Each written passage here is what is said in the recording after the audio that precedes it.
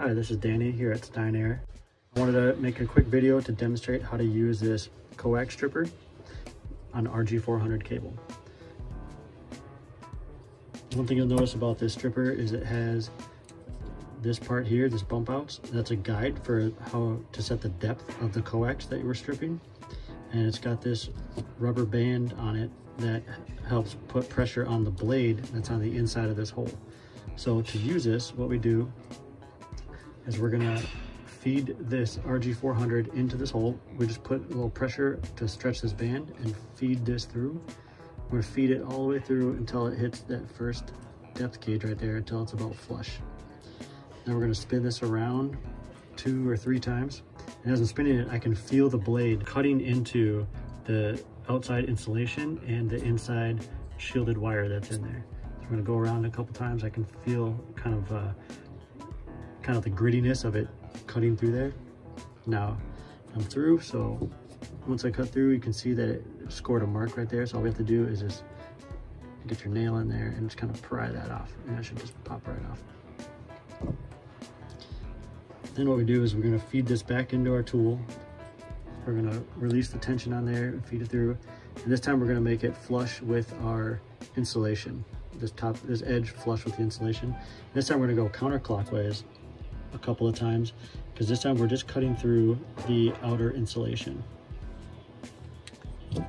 And there you can see it left a score mark on our insulation. So I'm just going to pry that off a little bit and get my nail under there.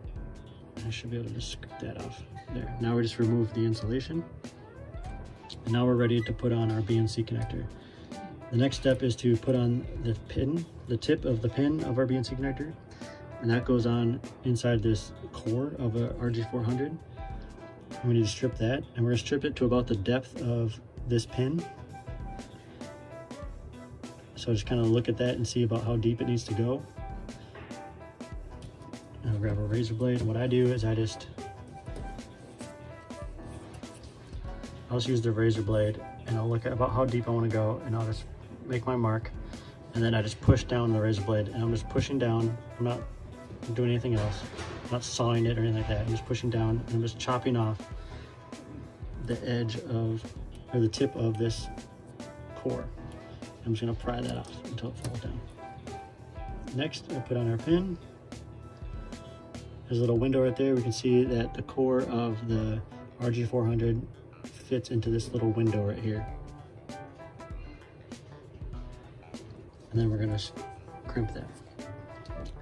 Now on this crimper, there's several different spots. We're gonna use the smallest one right here.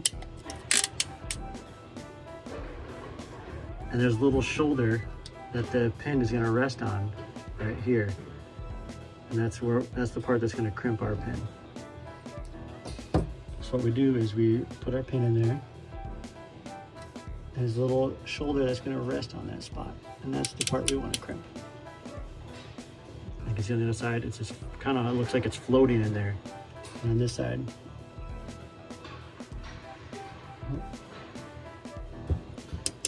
just going to crimp that. You can see we got a crimp all the way around there.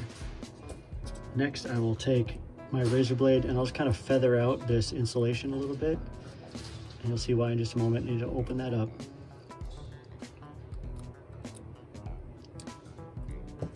And making sure none of that insulation is touching the pin. And then we're going to slide over our BNC contact. And that should snap into place. Here, click, and the pin should come up almost flush with that white part. It doesn't stick out far, but it's make sure it's pushed in all the way. And then I haven't put the other end on, so I'm going to slide this all the way up the back. And if you hadn't done so, you'd want to pop this off and then make sure you put on this barrel part. What we're going to do is we're going to slide that up until it pushes this insulation on top of the BNC connector. And now we're ready to crimp that. This time we're going to use the second hole of our coax crimper. I'm going to put that right on there. I'm going to put my finger on here to apply pressure on this side. And I use my thumb to apply pressure on this side.